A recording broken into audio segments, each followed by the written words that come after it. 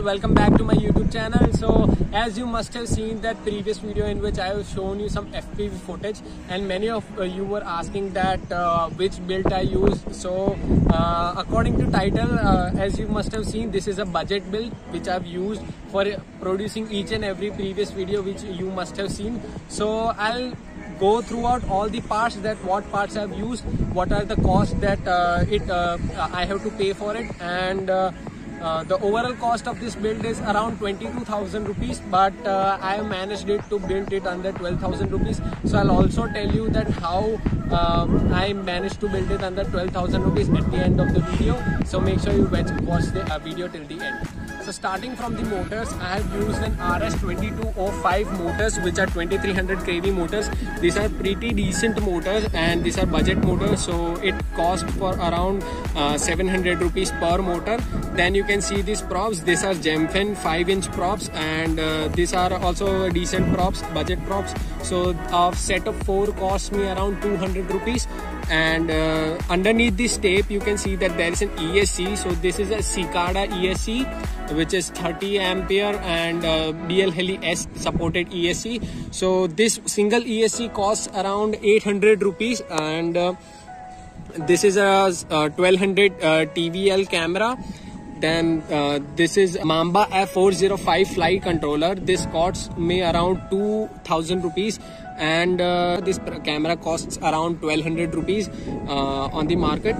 Now below this flight controller there is a PDB. This PDB is Maytech PDB. So this supports every ESC, and it has a separate 12 volt output, filtered output for our VTX, and a 5 volt output for any other purposes if you want to apply some LEDs or anything else. So you can directly give 5 volts and 12 volts filter voltage from this PDB itself. Behind you can see that there is a FSIA6B receiver. So this the main quality plus point of using this receiver, that is it supports iBus, so we don't need to buy any extra receiver.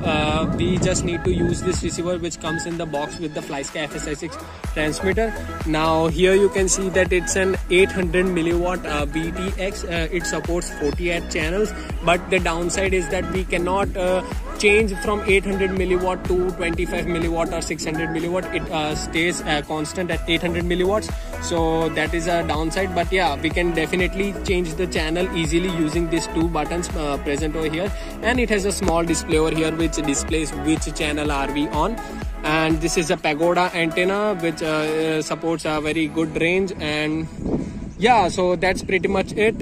You can see that here is a camera. It looks similar to the Insta360 Go, which is used commonly in this FPV community. But as we are making a budget build, so this is a SJCam C100 Plus. It supports 2.4K at 30 FPS and 180p at 60 FPS. So it would be great to use this, and this gives a very decent quality image.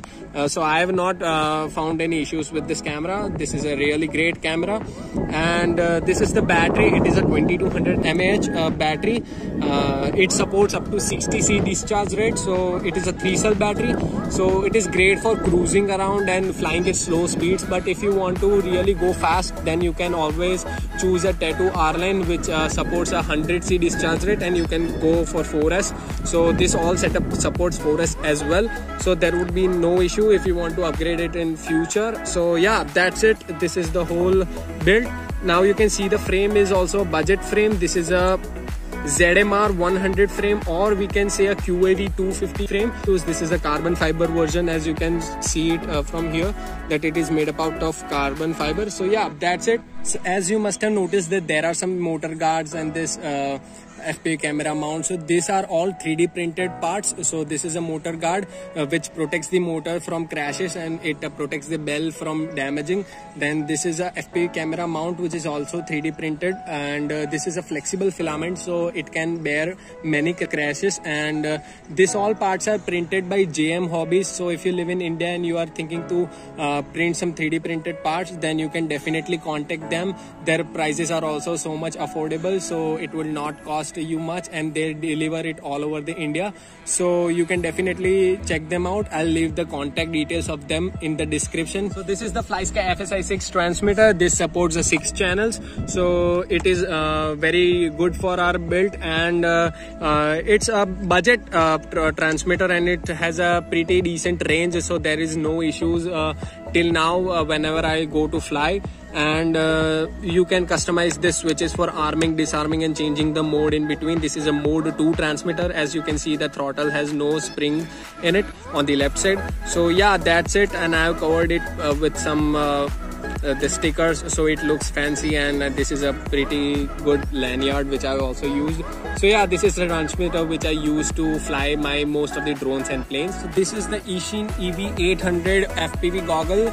I'm not attached an antenna right now, but you have to attach an antenna over here. This is not a diversity type of goggle, but for flying in a small range or around a small football ground, you can easily fly using this type of goggle. It has a very clear image shown from here, and yeah, there's no other problems while using this.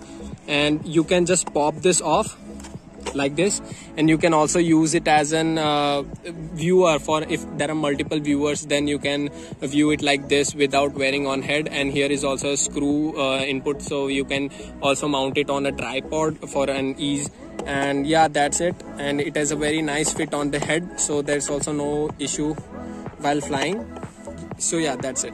So if you're living in India, then it's a very great news for you, because in our India there is a really great community known as Indian Flying Community, in which all the FPV pilots from all over the India come together and they share their products, or if they have used their product for just one time or just for reviewing, then they sell that product at very lower rates, and the quality of the products is really good. So you can definitely buy a second-hand product. As you can see in this my build, most of the 90% of the parts are second-hand, so that is the reason why I have built in this much low cost. But yeah, you can definitely get very high quality products from this place. And I'll also leave the link of the IDRL app, in which there is a store from which people all over the India puts their advertisement of their product, and you can definitely find your needed product very easily from that application, and you can buy from there. That it is a 100% trusted application, so there's no issue, and they ship all over the India. So yeah, that's a pretty much good place for you to find your stuff. As I mentioned all of the information of my drone, now let's fly it and see what kind of footage we get. So we are now here, and I'll try to chase this drone to these guys. These are football players, so we try to run the drone from behind them and try to get some beautiful chase footage. So let's see how it goes.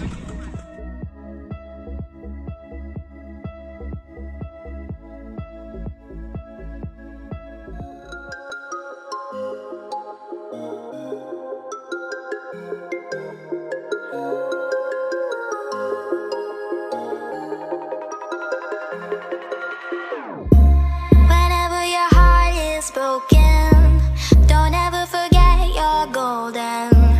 I will find the light in your soul. I'll